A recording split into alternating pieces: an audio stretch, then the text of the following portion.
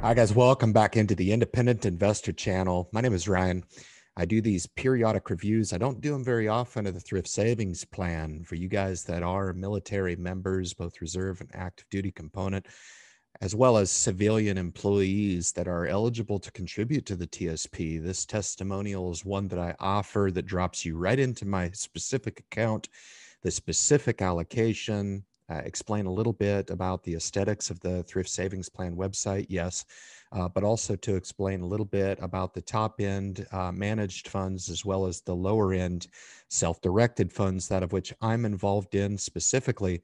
So stay tuned. I'm going to drop you into the account and we're going to check the performance year over year and check my allocation and kind of explain some of the features and functions within the Thrift Savings Plan platform. Guys, stay tuned.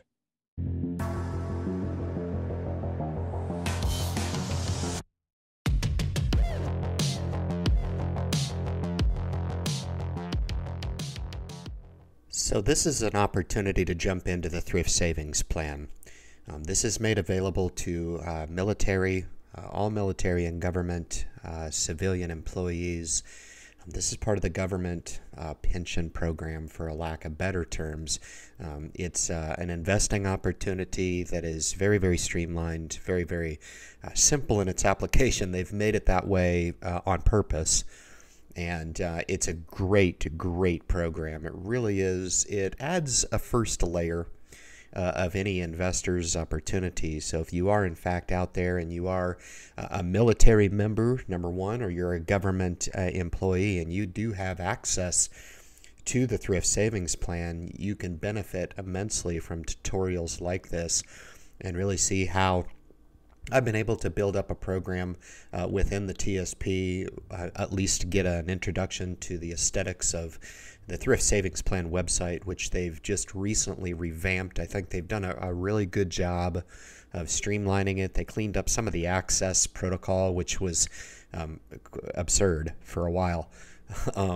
But this is the front page of the TSP here, which identifies the managed aspect up on the top here, with the L funds going all the way to L2065. That's the target date for retirement, quasi-retirement date being defined as the date that you would maybe need to access this money, not necessarily this target date that's identified. But I don't participate in the life cycle funds. I am an advocate of them. I think they're great for anybody who wants to engage on the strategy of passive investing. I do. This is a very, very low cost. This is managed by BlackRock. Very low cost opportunity to enter into these, put it on autopilot, and forget about it. And my understanding is that now, for the blended retirement system, your funds that are coming out of your paycheck automatically are going into a life cycle program, which I think is a step in the right direction.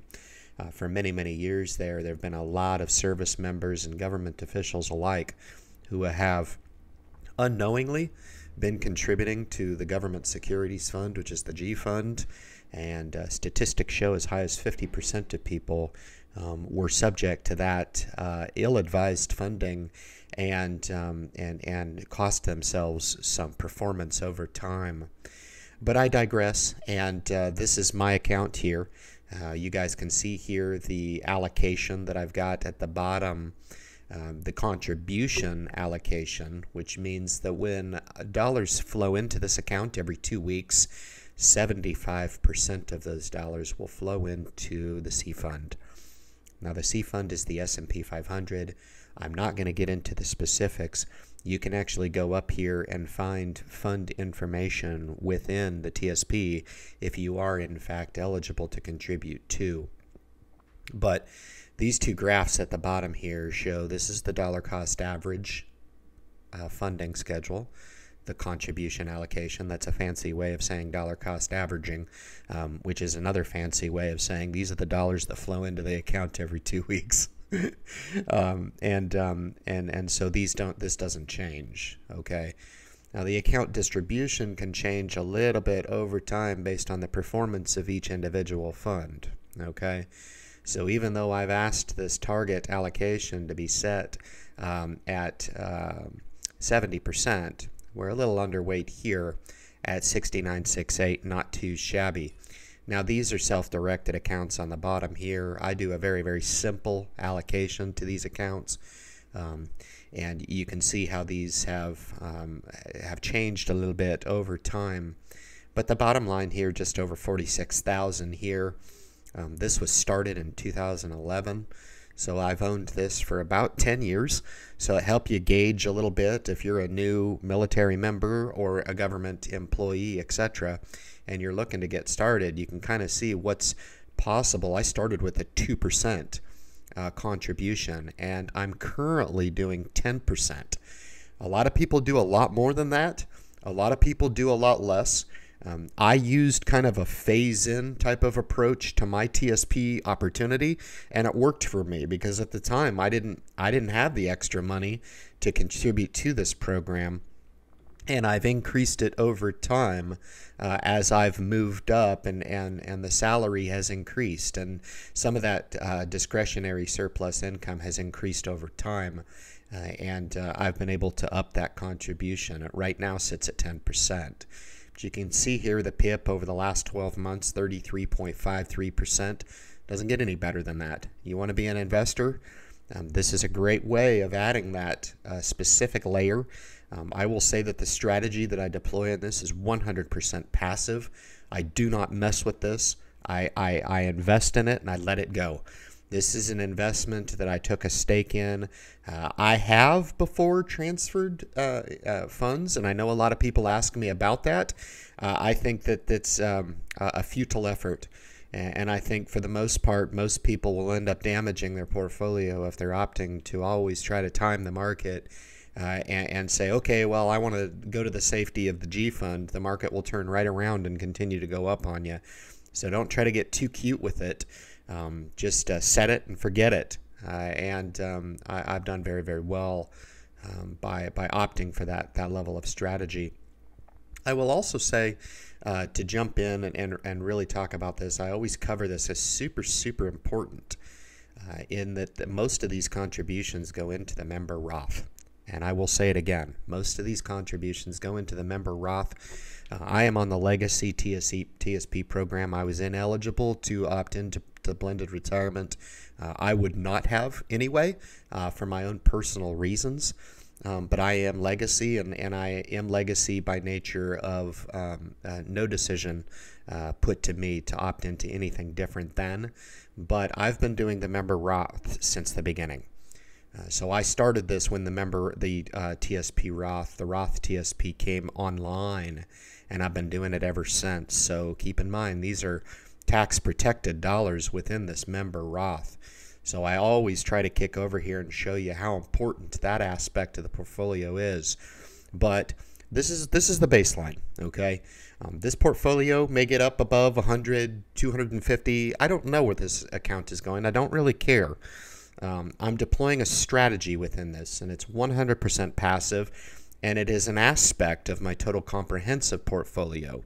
I don't mess with this. I deploy one specific strategy, and that's good enough for me. But for you guys that are looking at the prospects of the TSP, hopefully this helped you introduce the aesthetics of the website, what's possible, the difference between the life cycle funds and the individual self-directed funds, and what these DCA contribution models and the account breakdown actually provide to you in way of information. So with that, we'll kick you back and we'll conclude the video. All right, guys, fantastic. We've come out of the Thrift Savings Plan review, the real nuggets and takeaways to understand that this is just one of multiple layers in my total comprehensive portfolio. I would encourage each and every person that has eligibility to contribute to the TSP to do so. It's a great way to build wealth over time with very little effort. All you really need to do is establish the allocation that you choose and fund it up over time. And it's performed very, very well for me in a relatively short amount of time.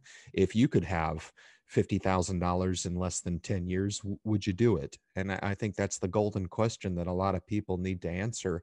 And I haven't been contributing to this at 10% for very long. As disclosed in the video, I've contributed start 2% of my pay. So dollars that I wouldn't have missed otherwise now have been able to grow into a fairly sizable amount, and looking to scale that to the masses, because I think a lot of people would be attracted at the prospects of having some net wealth in the thrift savings plan, and really resonating with the testimonial that I provide through the example that I do. Guys, if you appreciate the content, and make sure and subscribe, leave your comments at the bottom of the video, and share this message with those government employees, active duty and reserve military component out there that are eligible to the TSP, don't know much about it. Let them know I'm sharing the message through social media. They can come consume the content free of charge and get some awesome information about how it can perform over time, and more importantly, how it can relate in your life. Guys, thank you so much for tuning into the message,